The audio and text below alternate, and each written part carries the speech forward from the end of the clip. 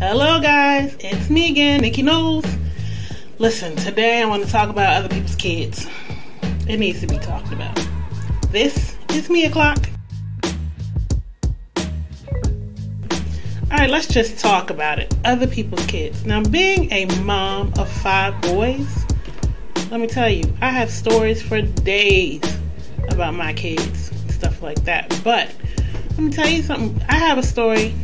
I think I commented before when I was in the store, and there was 2 little kids running around in the store where I was, and they were in the aisle, and the mother was trying to get control, but she had no control, which I don't understand, but whatever. It's not my business.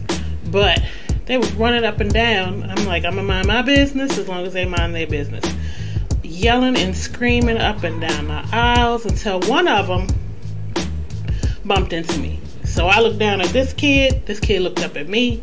I looked down at this kid looked up at me. So we doing the Diddy thing, staring back and forth. So I looked over at the mama like, what we gonna do? What you gonna do? What you gonna do? So she proceeds to tell the kids, stop running around this store before I call your daddy. Yo, why did this little child say, Mom, you know we ain't got no daddy. See right there. Right there. This is why. Other people's kids. And here's the other thing. Like I said, I was a mom of 5 boys.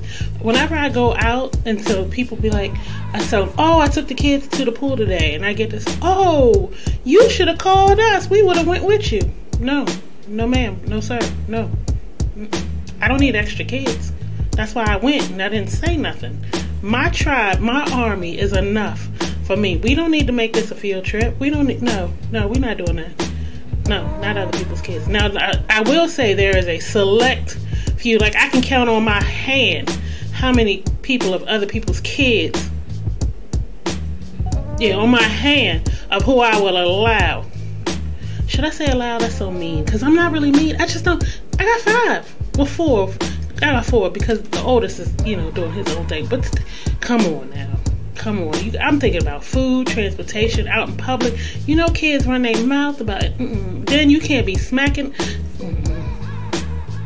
I don't want to say smacking, but you can't discipline other people's kids, and then maybe their discipline level is not what your discipline level is. See what I'm saying? So I don't do other people's kids at all. And then they pick their nose or their butt. I can't. I do love the kids though. I do love the kids from afar, from a distance, away from me.